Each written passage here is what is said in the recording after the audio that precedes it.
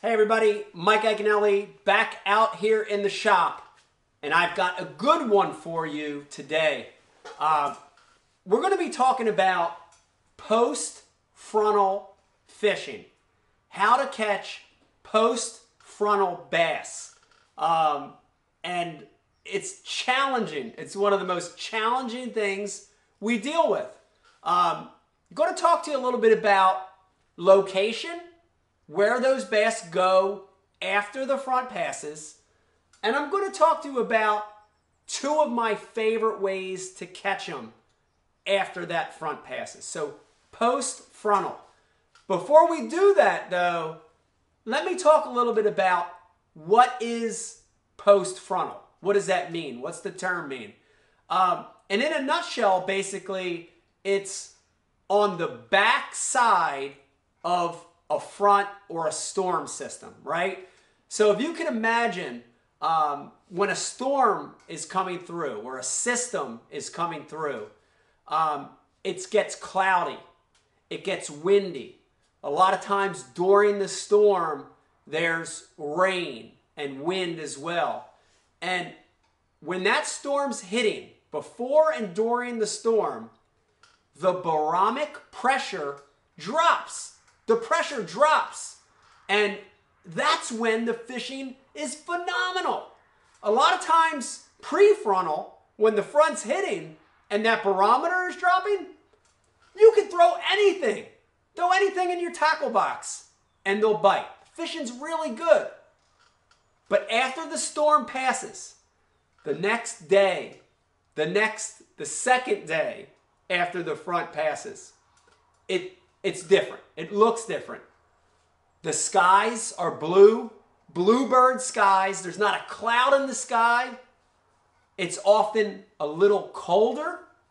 The air and the water temperature get a little colder. Sometimes it's windy.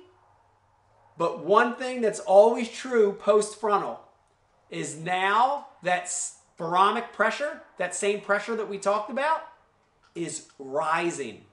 You have a rising pressure. That is the kiss of death. So many years I've fished, and I've seen it time after time. When the pressure's rising, the fishing gets tough. So what do you do to catch bass during post-frontal conditions? There's two things we're going to do, and there's two ways to catch these fish.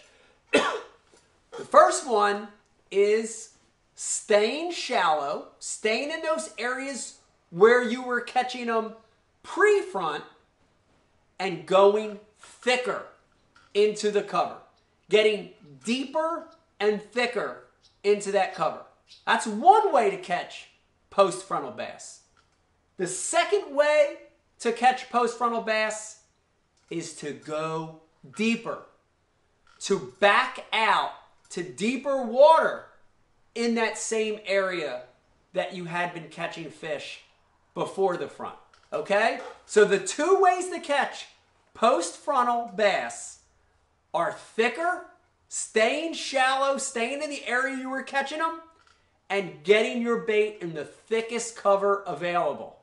Or two, backing out and going to deeper water near the area where you had been catching them before. If you look at got a little whiteboard here.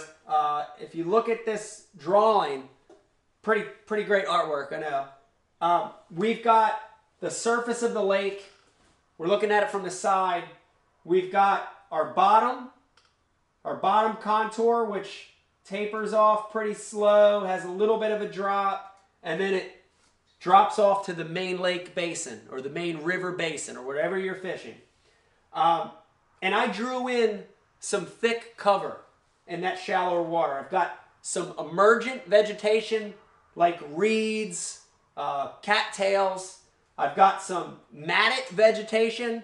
That could be lily pads, hyacinths, could be matted hydrilla. And then I drew in a big stump or a log or a piece of standing timber. You know, that thick cover could also be a dock. It could be a marina with a ton of docks around it. It could be giant boulders if you're on a lake with a lot of rocks. So basically, that super thick cover in that shallower water, in that water you were already fishing before the front, that's where some of those fish are going to go. And here's the interesting thing, and I'm going to sketch it for you. Before the front, right, when that pressure was falling, these fish were outside. There's my drawing of a fish. These fish were outside of the cover. They were near it. You don't even have to get near it with your cast, and they'd come up and eat your bait. But now, that barometer rises. The front's passed. It's bluebird sky. These fish are going to get as tight to that cover as you can imagine. They're going to get in the reeds. They're going to get under the mat. Around these logs and standing timber and docks, they're going to be inside of it. They're going to be right next to it, touching it with their body. And for those post-frontal bass that stay shallow and get thick, there's one bait I want to show you that's really become my superstar bait for this fishing. You know, it used to be punching a jig or punching a heavyweight Texas rig. But in the last couple years, my go-to for these thick, shallow post-frontal fish is a Tokyo rig. This is a Tokyo rig by VMC. Got a lot of different hook options. This is one with a 4/0 VMC heavy-duty flipping hook.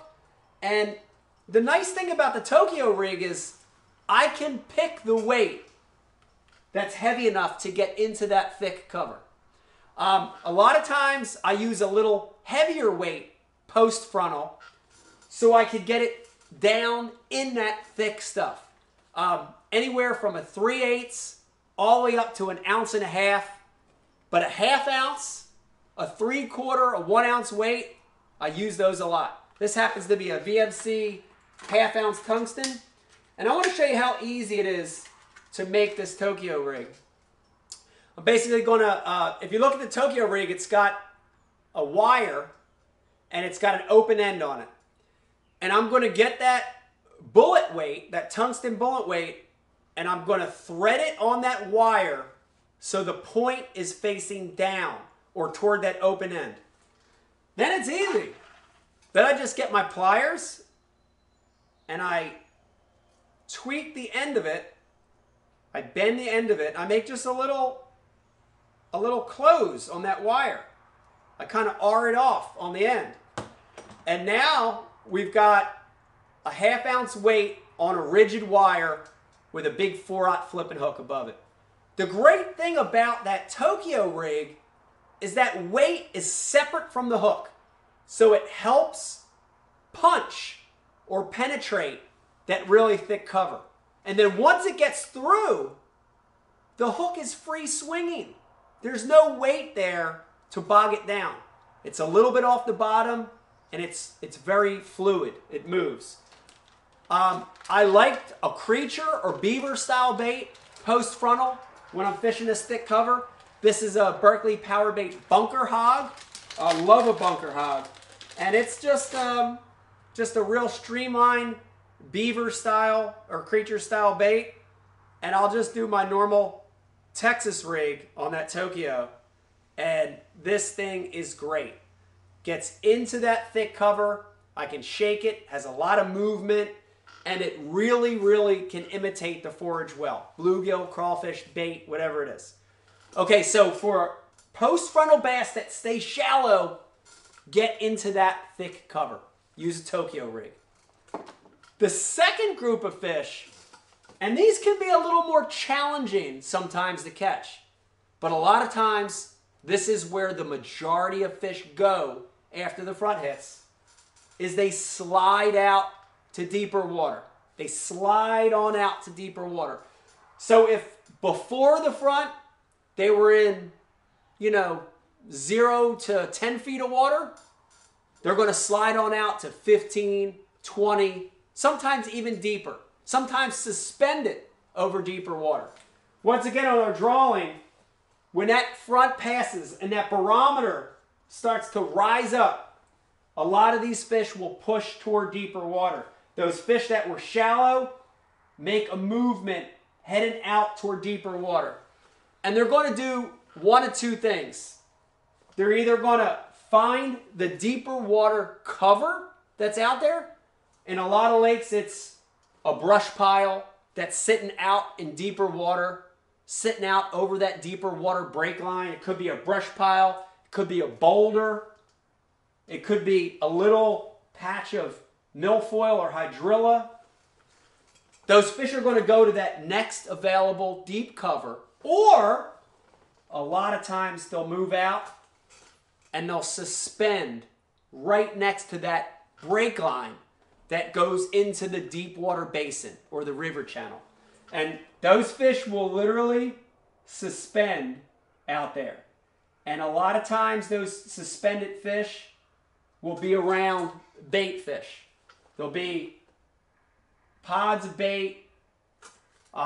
Sometimes there's a little water temperature change, but for whatever reason, they're suspended. If this is 30 feet, they might suspend 10 to 15 feet down. You really need good electronics to find those suspended fish. But for either of these two examples, for fish that go deep post-frontal, I've got a bait for you that will catch them when it's post-frontal. And it is a swim bait. A swim bait. And I want to specify here, I'm not talking about giant California trout swim baits. And I'm not talking about little tiny micro finesse swim baits. I'm talking about standard size swim baits from 3.5 inches all the way maybe to 5 or 6 inches. Specifically soft boot tail style swim baits.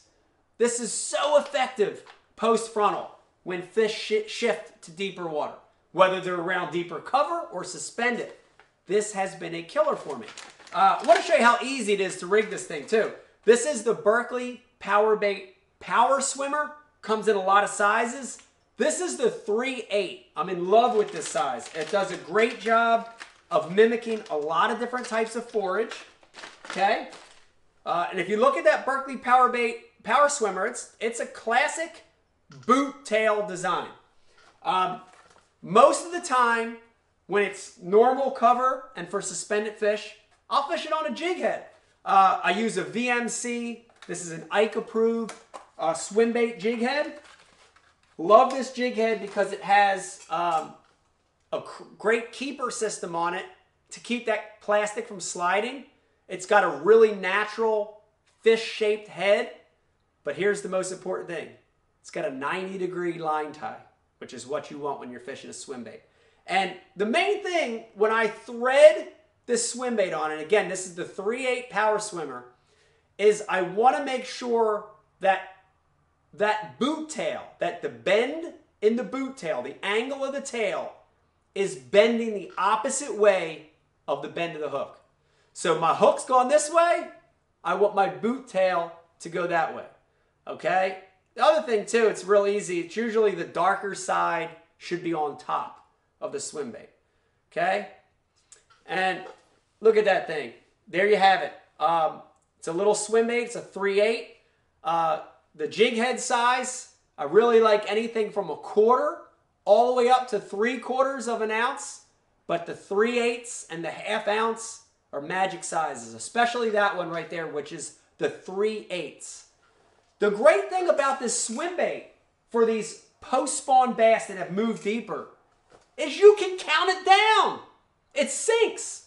So if that brush pile or that boulder or that little patch of milfoil or hydrilla, if that's in 10 foot of water and before the front they were up in 5, I cast it out, I count to 10, take my time and count to 10, let it get to the bottom, and I just start to slow reel it. Same thing with these suspended fish. If I go out and graph that deep water break out to that main basin, that main river ledge, and I see the fish 15 foot down over 30, it sinks.